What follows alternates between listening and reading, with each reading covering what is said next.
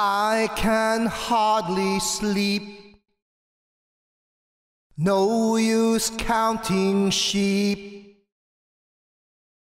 Mind is on the reef. There's no place I'd rather be. Andy got home, just got home, with possibly his first Ulua, so we're recording it now. Yahoo! Congratulations, dude! High five! Hell yeah! Oh, you got a cool one. Hell yeah! Wait a minute.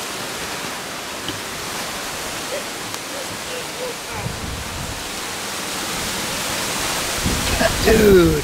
Oh my god! That's gotta be beautiful.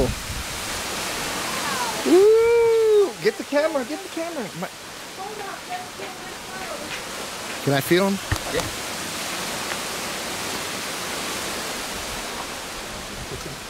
Oh, dude, this is 10 pounds. Easy. You got your weight, your scale? Here's the moment of truth. Almost 12 pounds.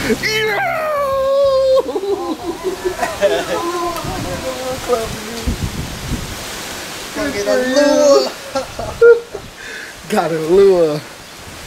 Congratulations to Andy on his first Ulua. 11.5 pounds. Almost 2 pounds over the Ulua size. Woo! Good God. 12 pounds. 12 pounds. See, it got over 10 pounds are considered Uluas, and that's like the trophy fish. Turn it like that. Oh.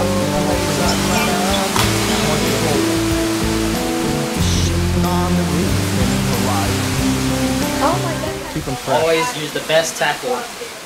Gamakatsu hooks, stainless steel, Navi style, 3/0. Kind of small for that guy, but did the job. We got 20-pound fluorocarbon, 25-pound fluorocarbon,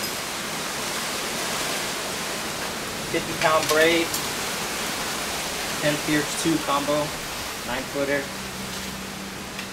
It's perfect. Pretty small for a dunking rig, but it worked.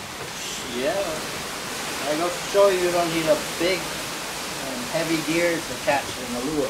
Yep, that's true.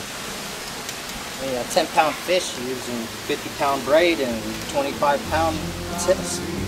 Actually, your fish is 10, 12 pounds. Welcome to the Ulua Club. All right. Nice job.